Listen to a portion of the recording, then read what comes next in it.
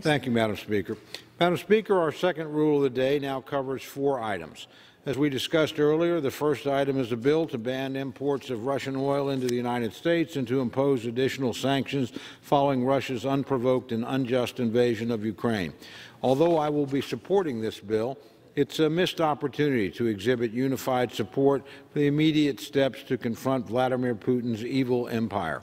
A much stronger bill has been introduced in the Senate that was negotiated over the weekend by Republicans and Democrats in the House and Senate.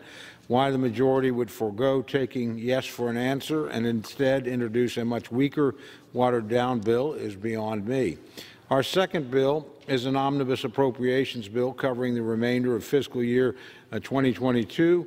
Our third bill is a short-term continuing resolution to ensure the continuity of government funding while Congress finishes the larger bill. And our fourth is a $15 billion standalone COVID supplemental. The omnibus appropriations bill was a long time in coming. Indeed, we are over 5 months into fiscal year 2022, and it's more than a little frustrating that it's taken us this long to get here. But we are here now, and the bill before us represents a realistic compromise between the House and the Senate and between Democrats and Republicans. The omnibus bill is far, far better than the partisan bills the House passed last summer.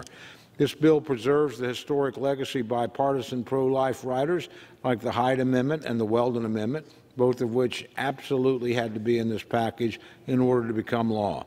It omits new partisan policy riders in which there is no consensus.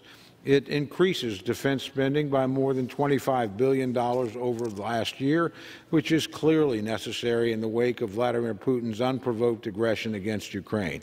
And it provides for an appropriate measured increase in non-defense spending, which will allow for continued investments in programs like the National Institutes of Health, ARPA-H, TRIO, and Gear Up.